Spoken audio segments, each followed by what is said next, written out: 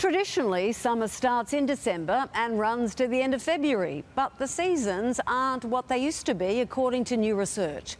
Hot temperatures are starting earlier and finishing later, blowing out the summer season across every capital city by up to a month.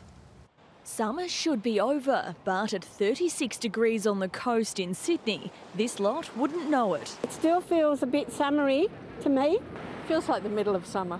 If it feels like summer is getting longer, that's because it is. Researchers from the Australia Institute say the season is starting sooner and finishing later compared to seasons in the 1950s and 60s. We use that as sort of a benchmark traditional summer, and then we looked at when those average temperatures occurred in the last 20 years.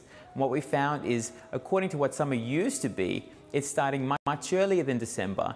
Sydney has an extra month of beach weather, but around 2 weeks less winter chill. Melbourne's summers are now more than 5 weeks longer, losing almost 3 weeks of winter.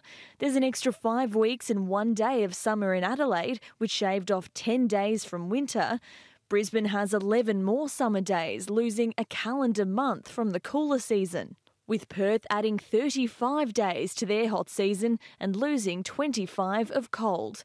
Nice for some, but hot weather has its own risk. Along with an extended fire season, along with the health impacts, extreme heat and heat waves are the largest killer of all natural hazards.